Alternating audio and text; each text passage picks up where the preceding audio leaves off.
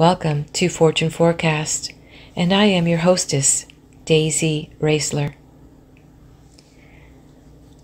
We have been going through the Edinburgh lectures on mental science by Thomas Troward. And wow, when I thought chapter 5 was deep, chapter 6 really just had me spinning. We were introduced to the law of growth, and we were reminded by the Bible verse from Isaiah 28 verse 16, "He who believeth shall not make haste."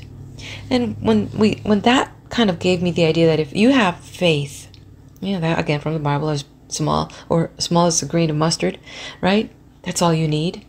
And then you don't worry about, I've got to push this and I've got to do that, and that all anxiety and fear that comes in. And that was perfect timing to introduce that. And just the idea that even in the Bible, we are constantly reminded the efficiency of faith and the destructive influence of fear and unbelief. So with all that, and just the idea of how we manifest and these truths that are being revealed, I am really excited to guide us into chapter 7. Again, this book is in the public domain of the United States. And so let's get started on chapter 7. Receptivity. In order to lay the foundations for practical work, the student must endeavor to get a clear conception of what is meant by the intelligence of undifferentiated spirit. We want to grasp the idea of intelligence apart from individuality, an idea which is rather apt to elude us until we grow accustomed to it. It is the failure to realize this quality of spirit that has given rise to all the theological errors that have brought bitterness into the world and has been prominent amongst the causes which have retarded the true development of mankind. To accurately convey this conception in words is perhaps impossible, and to attempt definition is to introduce that very idea of limitation, which is our object to avoid. It is a matter of feeling rather than of definition, yet some endeavor must be made to indicate the direction in which we must feel for this great truth if we are to find it. The idea is that of realizing personality without the selfhood which differentiates one individual from another. I am not that other because I am myself. This is the definition of individual selfhood. But it necessarily imparts the idea of limitation, because the recognition of any other individuality at once affirms a point at which our own individuality ceases and the other begins. Now, this mode of recognition cannot be attributed to the universal mind. For it to recognize a point where itself ceased and something else began would be to recognize itself as not universal. For the meaning of universality is the including of all things, and therefore, for this intelligence to recognize anything as being outside itself would be a denial of its own being. We may therefore say without hesitation that whatever may be the nature of its intelligence, it must be entirely devoid of the element of self-recognition as an individual personality on any scale whatever. Seen in this light, it is at once clear that the originating, all-pervading spirit is the grand, impersonal principle of life, which gives rise to all the particular manifestations of nature. Its absolute impersonalness, in the sense of the entire absence of any consciousness of individual selfhood, is a point on which it is impossible to insist too strongly. The attributing of an impossible individuality to the universal mind is one of the two grand errors which we find sapping the foundations of religion and philosophy in all ages. The other consists in rushing to the opposite extreme and denying the quality of personal intelligence to the universal mind. The answer to this error remains as of old in the simple question: He that made the eye, shall he not see? He that planted the ear, shall he not hear? Or to use a popular proverb, you cannot get out of a bag more than there is in it. And consequently, the fact that we ourselves are centers of personal intelligence is proof that the infinite from which these centers are concentrated must be infinite intelligence, and thus we cannot avoid attributing to it the two factors which constitute personality, namely intelligence and volition. We are therefore brought to the conclusion that this universally diffused essence, which we might think of as a sort of spiritual protoplasm, must possess all the qualities of personality without that conscious recognition of self, which constitutes separate individuality. And since the word personality has become so associated in our ordinary talk with the idea of individuality, it will perhaps be better to coin a new word and speak of the personalness of the universal mind as indicating its personal quality apart from individuality. We must realize that this universal spirit permeates all space and all manifested substance, just as physical scientists tell us that the ether does, and whatever it is, there it must carry with it all that it is in its own being. And we shall then see that we are in the midst of an ocean of undifferentiated yet intelligent life, above, below, and all around, and permeating ourselves both mentally and corporeally, and all other beings as well. Gradually, as we come to realize the truth of this statement, our eyes will begin to open to its immense significance. It means that all nature is pervaded by an interior personalness, infinite in its potentialities of intelligence, responsiveness, and power of expression, and only waiting to be called into activity by our recognition of it. By the terms of its nature, it can respond to us only as we recognize it. If we are at the intellectual level where we can see nothing but chance governing the world, then this underlying universal mind will present to us nothing but a fortuitous confluence of forces without any intelligible order. If we are sufficiently advanced to see that such a confluence could only produce a chaos and not a cosmos, then our conceptions expand to the idea of universal law, and we find this to be the nature of the all-underlying principle. We have made an immense advance from the realm of mere accident into a world where there are definite principles on which we can calculate with certainty when we know them. But here's the crucial point.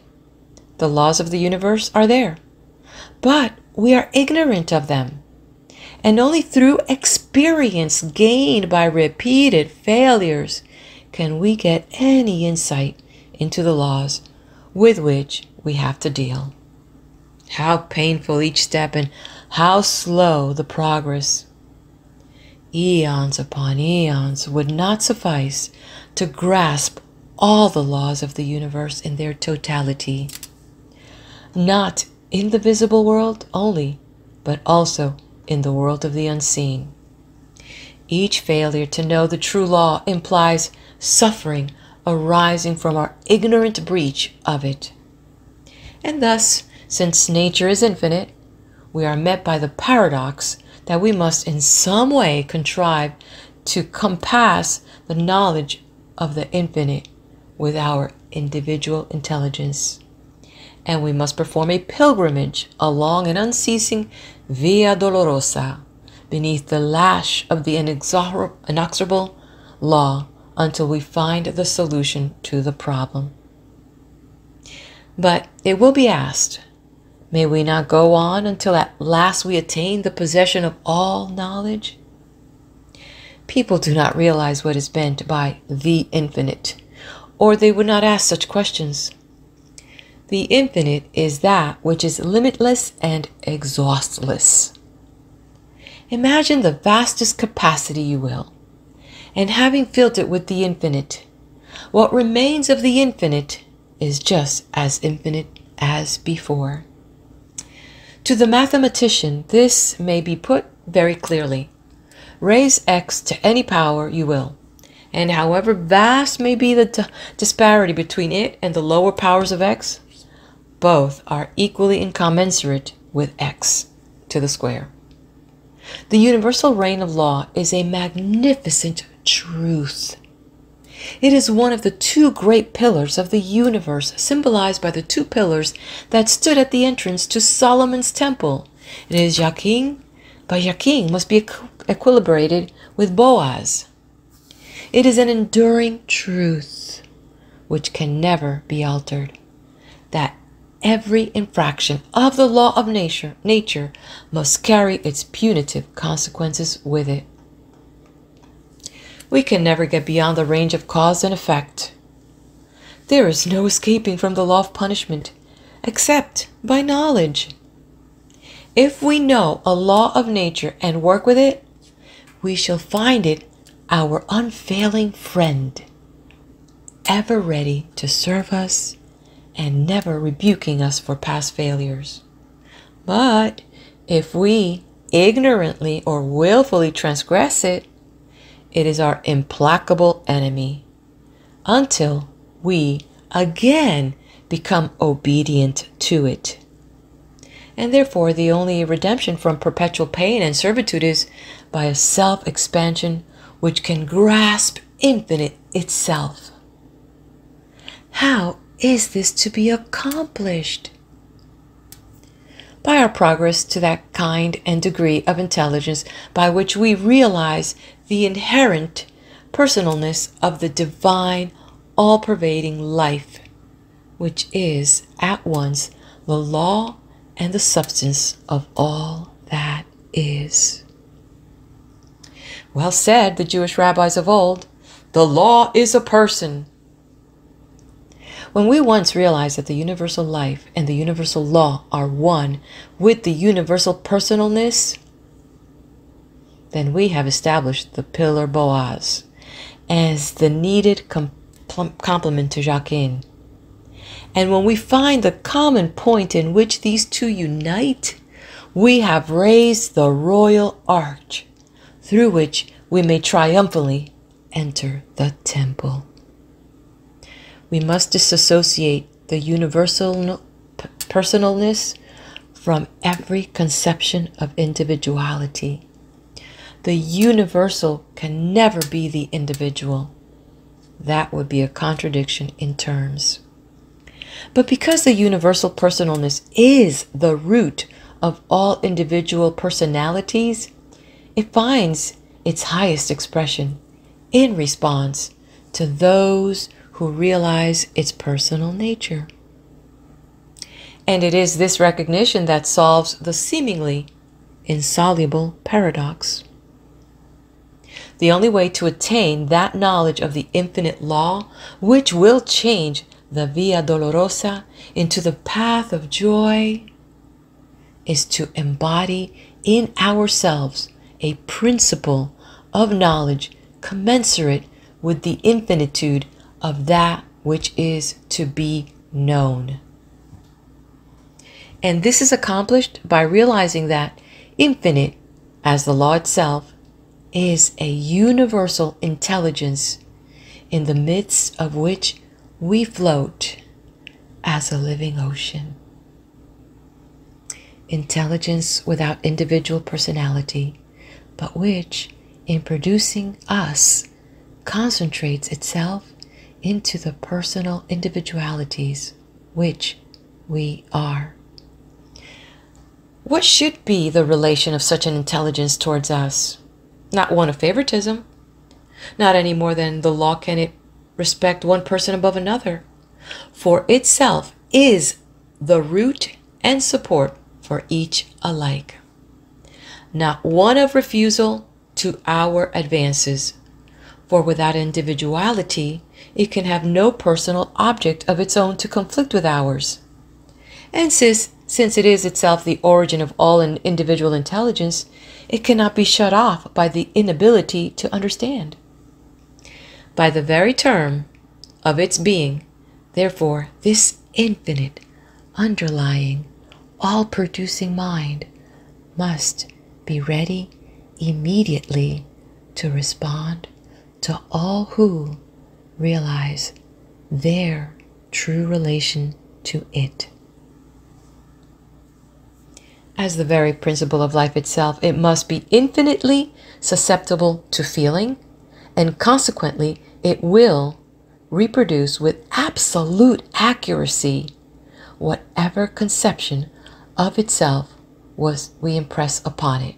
And hence, if we realize the human mind as that stage in the evolution of the cosmic order at which an individuality has risen capable of expressing not merely the livingness, but also the personalness of the universal underlying spirit, then we see that its most perfect mode of self-expression must be by identifying itself with these individual properties and personalities. The identification is, of course, limited by the measure of the individual intelligence, meaning not merely the intellectual perception of the sequence of cause and effect, but also that indescribable reciprocity of feeling, by which we instinctively recognize something in another, making them akin to ourselves. And so it is that when we intelligently realize that the innermost principle of being must be by reason of its universality, have a common nature with our own, then we have solved the paradox of universal knowledge, for we have realized our identity of being with the universal mind, which is commensurate with the universal law. Thus, we arrive at the truth of St. John's statement, "You know all things." Only this knowledge is primarily on the spiritual plane. It is not brought out into intellectual statement whether needed or not, for it is not in itself the specific knowledge of particular facts, but it is the undifferentiated principle of knowledge which may differentiate it in any direction that we choose. This is a philosophical necessity of the case, for though the action of the individual mind consists in differentiating the universal into particular applications, to differentiate the whole universal would be a contradiction in terms. And so, because we cannot exhaust the infinite, our possession of it must consist in our power to differentiate it as the occasion may require, the only limit being that which we ourselves assign to the manifestation. In this way, then, the recognition of the community of personality between ourselves and the universal undifferentiated spirit, which is the root and substance of all things, solves the question of our release from the iron grasp of an inflexible law, not by abrogating the law, which would mean the annihilation of all things, but by producing in us an intelligence equal in affinity with the universal law itself, and thus enabling us to apprehend and meet the requirements of the law in each particular as it arises. In this way, the cosmic intelligence becomes individualized, and the individualized intelligence becomes universalized. The two become one, and in proportion as this unity is realized and acted on, it will be found that the law, which gives rise to all outward conditions, whether of body or of circumstances, becomes more and more clearly understood, and can therefore be more freely made of use, so that by steady, intelligent endeavor to unfold upon these lines, we may reach degrees of power to which it is impossible to assign any limits. The student who would understand the rationale of the unfoldment of his own possibilities must make no mistake here. He must realize that the whole process is that of bringing the universal within the grasp of the individual by raising the individual to the level of the universal and not vice versa. It is a mathematical truism that you cannot contract the infinite and that you can expand the individual. And it is precisely on these lines that evolution works. The laws of nature cannot be altered in the least degree. But we can come into such a realization of our own relation to the universal principle of law that underlies them as to be able to press all particular laws, whether of the visible or invisible side of nature, into our service, and so find ourselves masters of the situation. This is to be accomplished by knowledge. And the only knowledge which will effect this purpose in all its measureless immensity is the knowledge of the personal element in universal spirit, in its reciprocity to our own personality. Our recognition of the spirit must therefore be twofold, as the principle of necessary sequence, order, or law, and also as the principle of intelligence, responsive to our own recognition of it.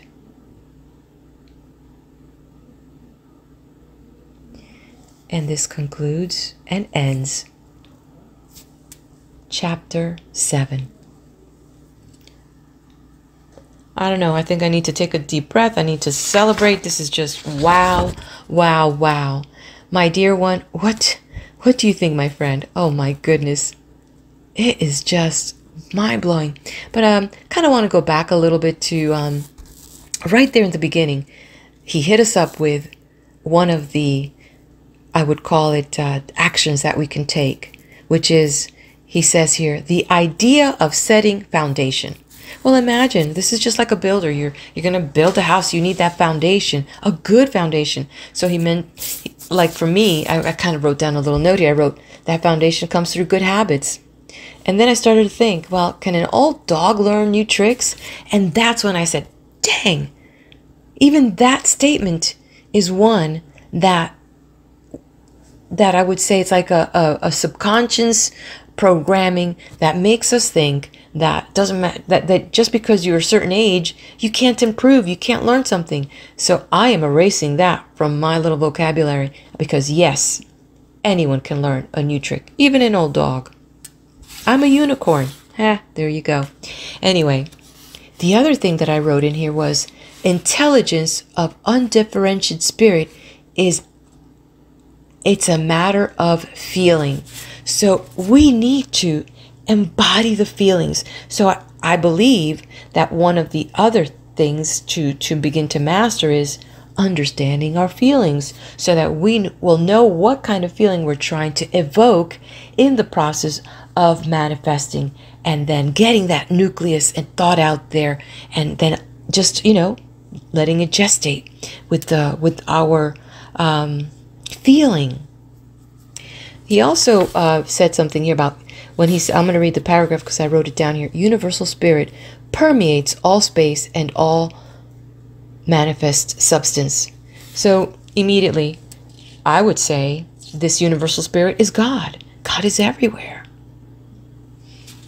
And I love it how he describes, we are in the midst of an ocean of undifferentiated yet intelligent life. Seriously, I don't think I would know how to, create a tree. But it just amazes me. Or the formations of the clouds. Every sky is different. And I'm standing in the same spot, but every day, this beautiful universal spirit, God, whatever you want to call it, gives me a new sky. And I love the hope of this next sentence. Gradually, as we begin to see truth, our eyes to its immense significance, it can only respond to us as we recognize it. Whew. It's just powerful stuff here, my friend. And then the mention again, that very nice gentle nudge. Where's that manual? Wait a minute. The laws of the universe are there, but we are ignorant of them. And it's so sad but true. And where he wrote, and only through experiences gained by repeated failures can we get any insight into the laws with which we have to deal. Wow. These last 3 chapters just have taken me away. And what about the revelation from the book of John, the first book of John, chapter 2, verse 20?